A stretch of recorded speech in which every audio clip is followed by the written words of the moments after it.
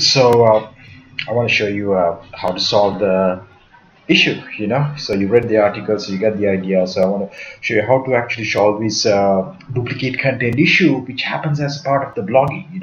As you got the idea right now, when you have a page like this, it falls as a page. So Google thinks this is a page. So it has an tag in it. And also now, so in this on URL, and if you click on this, it's another page but also have the same content. It's literally the same.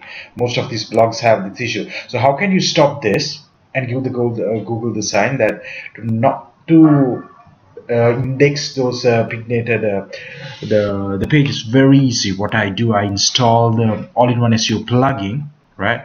So if I go to the dashboard, the same website you guys are, the local SEO secret. So I have the all-in-one SEO plugin. You can install that one.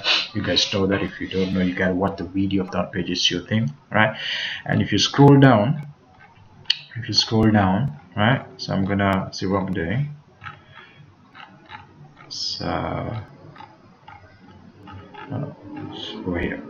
Use no index, right? The categories we have to make it no index. The data archives, all the archives you don't want it. Don't get a tag archives. I don't want encourage tagger.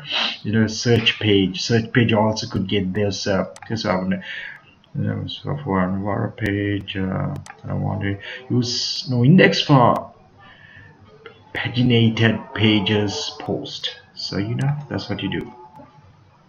I don't want to put no follow for thing. I want no index, so it's not going to get indexed. Bam, it's done. All good. Very easy. That's the solution for the duplicate content issue. I hope you got a good idea of that now. Very easy to do. Read the article. Of course, read the article by Mose, which is step by step.